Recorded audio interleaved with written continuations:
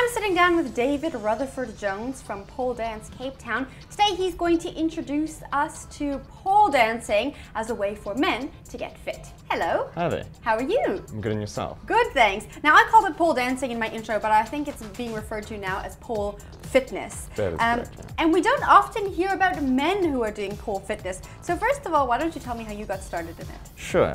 Yeah, it is quite an unusual thing for a man to do, especially in Cape Town. I got into it, my ex, actually, girlfriend, ironically got me into it.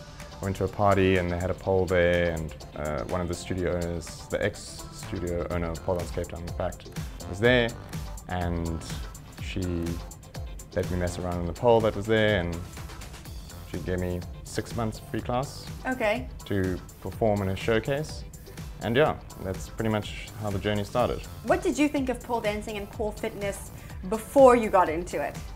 I was under the impression that it was mainly for women, which is completely wrong. And yeah, I kind of put it into a bit of a girly state, I would say. You know, that's a girl's sport. Yeah. And then after obviously trying it out and dying quite badly in the first class, I realized that this is quite a challenge and men can definitely do it as well, yeah. I've also tried pole dancing and I definitely died in the first class. It is very hard. What other kinds of stigmas or misconceptions do you think people have when it comes specifically to men doing pole fitness? The biggest one would be you're gay, without a doubt. That stereotype goes everywhere. I just performed at a showcase about 3 months ago, and literally 90% of the audience was like, wow, that gay guy was great. And then obviously my friends were like, he's straight. But I would definitely say that's the biggest stigma around it for men. And then obviously the second one that comes with is what women also get. It's like, are you a stripper?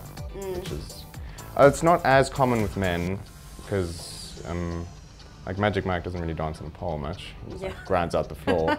So, but like obviously women are more associated with female stripping. So yeah.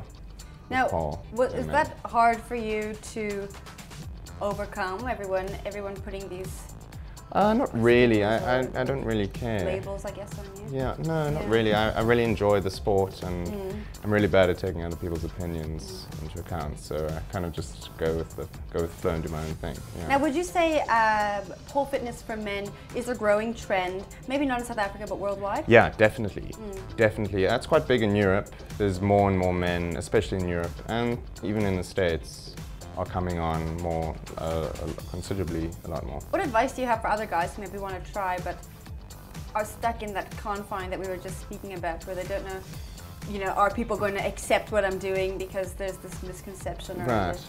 Well, for a start, stop caring about what everyone thinks. That's rule number one. I mean, but that should be a rule number one in your whole life, like not just to one type of sport you're doing.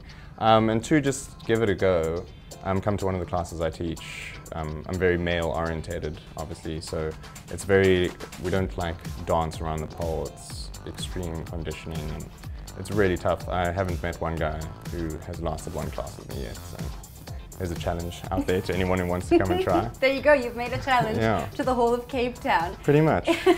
Now you look incredibly fit, so congratulations. Thank you. I feel like I should give you a little round of applause.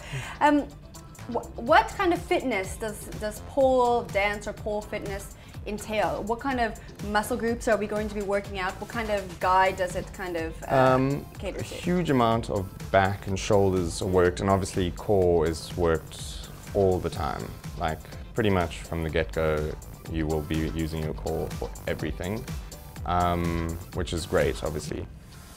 You kind of, can avoid working abs in the gym, which is really boring.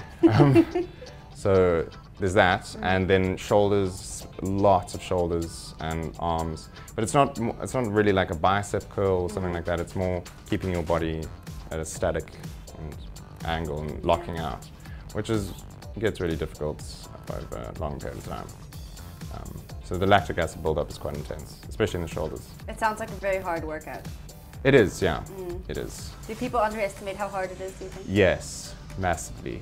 It's always funny actually when people walk and they're like, oh, this got to be too bad. And then just die halfway through. Like, oh, you okay there?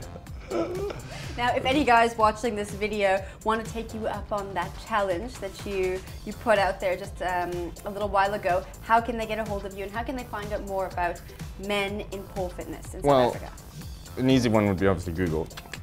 Hit the Google machine. I'm obviously at Pole Dance Cape Town, so you can just look up Pole Dance Cape Town. I'm one of the advanced instructors there, and just pop a mail and be like, hey, I want to take up David on that challenge, and just come along for a class. Generally, the Saturday morning would be the best class to attend. Is that the easiest one? Yeah. Okay. 9:30 to 11, so an hour and a half, which we warm up and stretch and train it out. So that would be the easiest class to attend for men who want to accept that challenge out there. I didn't even think I was going to do a challenge until it just happened as well. It just happened, it was a spontaneous challenge and now you have to honor it. Yeah, no, definitely, definitely. David, thank you very much for coming. Not a problem. It's great to be here.